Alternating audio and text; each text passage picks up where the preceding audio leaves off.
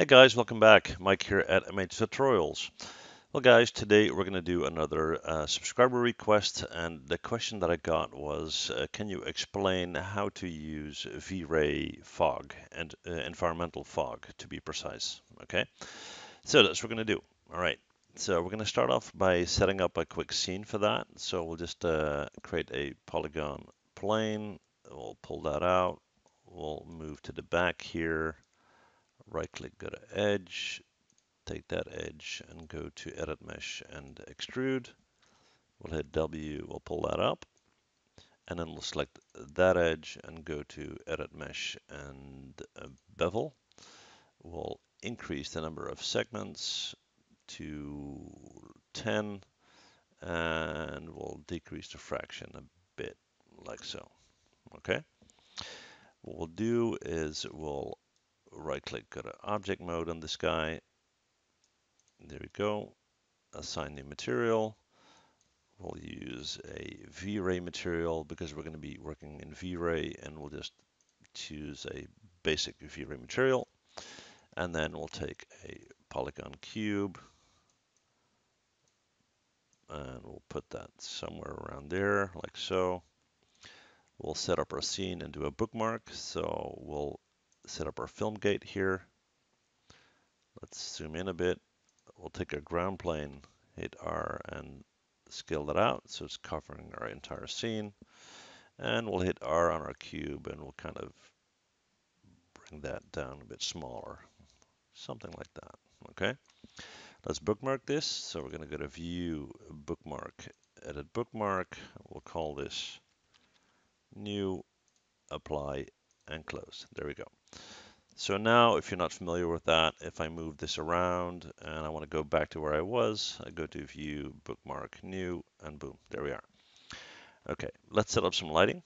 So we're going to go to Create, Lights, and we'll do a V-Ray rectangular light.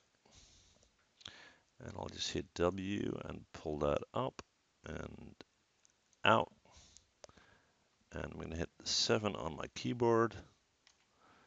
And just give me 1 sec here so I can just set that up properly. Okay, so what we need to do is we need to go into our V-Ray rectangular light shape, and we're going to scroll until we are at invisible right here. I'll show you why. If you hit your render button right now, and I'll just hit render, you can see this rectangle here. That's our light. We don't really want to see that, okay? So we're going to hit stop. We're going to close that. We're going to select invisible. We're going to hit that again and re-render. And now you can see that without that rectangle. That's the deal, okay? Stop and close. We will hit Control D to duplicate. I'll pull that over and pull that up. And let's do a quick test render just to see what we got. Okay, that will take a sec, but that's fine. Okay, so as far as lighting is concerned, I'm okay with this. This is not a lighting tutorial. This is about our fog. Okay, so we're going to close that out.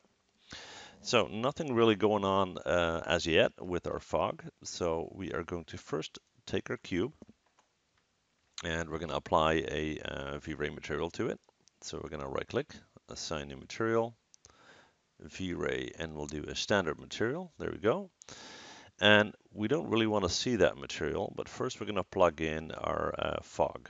Okay, so we're going to make sure that we are in our material here. We're going to go to our output channel. We're going to click on this, and we're going to go to volume material and hit a checkered box. Okay, so now we can search for V-Ray environmental fog. There we go. Now you would expect to see the fog when we render this, but you will not, and I will show you. We're just going to hit render once again. As you can see, still nothing going on, and the reason for that is that our V-Ray standard material is visible, and that's kind of blocking our fog. Okay, so we're going to stop that. We're going to select our cube, and we're going to go to our standard V-Ray material. We're going to go to the opacity, and we're going to pull that way down. So now this is completely transparent. Okay, So now if we render, you will see that the structure is changing. And this is starting to look a lot more like a fog object, if you will. And we'll just give that a sec. As you can see down here, the render time takes a bit longer. So I'll just quickly pause that. All right, there you go. And as you can see, it's quite dense. So what we can do is we can play with these settings, okay? So we're gonna minimize that. We're gonna go into our material and into our output channel because that's where our fog material is.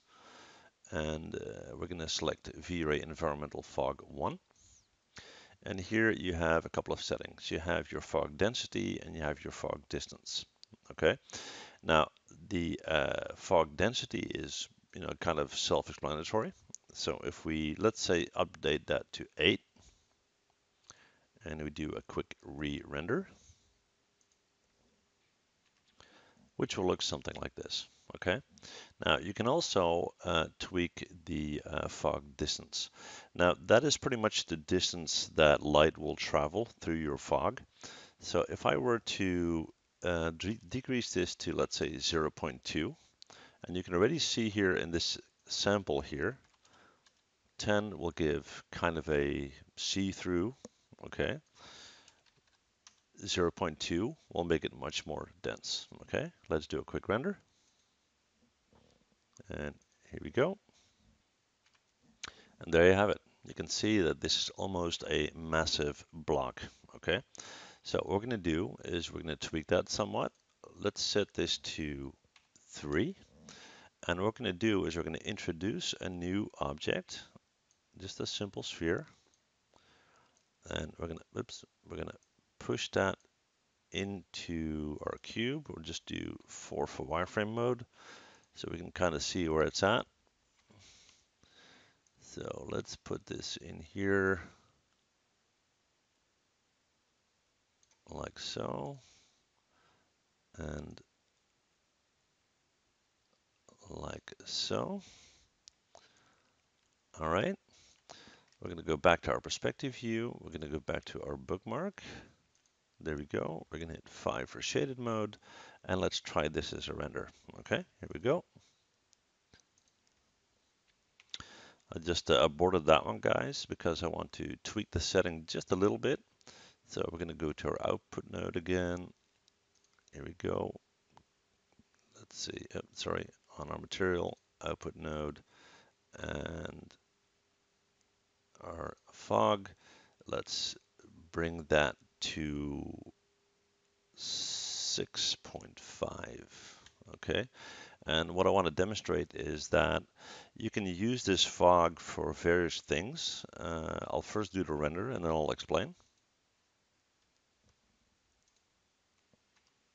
Okay, so with the contrast of the sphere that I inserted, you can clearly see that our cube is made of fog, if you will. Okay, now if you were to increase the density of the fog and you were to place the sphere a little bit backward, you could almost simulate an object sitting inside of a dark fluid. Okay, so that's one of the things you can do with this.